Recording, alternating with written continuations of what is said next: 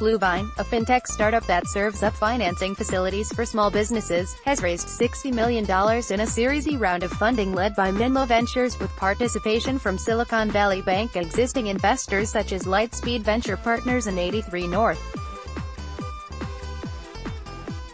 Founded in 2013, BlueVine provides working capital to small businesses and freelancers looking to grow their businesses and cover costs when clients take too long to pay. The Redwood City, California-based startup has built a cloud-based platform for invoice factoring, a system that advances companies a percentage of their outstanding invoices, as well as offering a credit facility.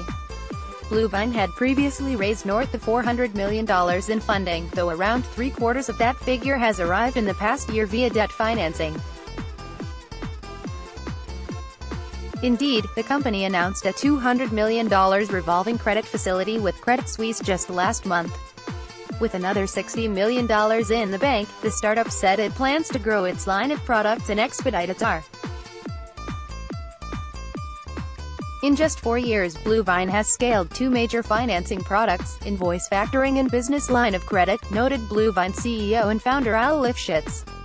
"We are building a cutting-edge, technology-enabled platform that is helping thousands of small businesses get quick access to funds to address their everyday funding needs.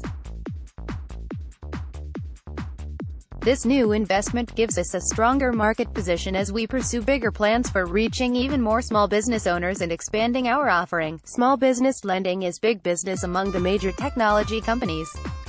Back in August, PayPal acquired Swift Financial to expand its working capital program for small businesses, a program launched way back in 2013. Meanwhile, Amazon has loaned billions of dollars to small businesses selling on its platform, as has Square through its Square Capital program and Google via its tie-up with Lending Club.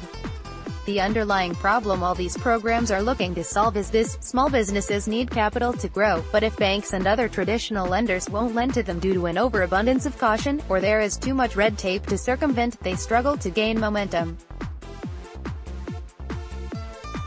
BlueVine said it recently doubled its invoice factoring credit limit to $5 million, while last year it increased its credit facility from $150,000 to $250,000. Sign up for Funding Daily, get the latest news in your inbox every weekday.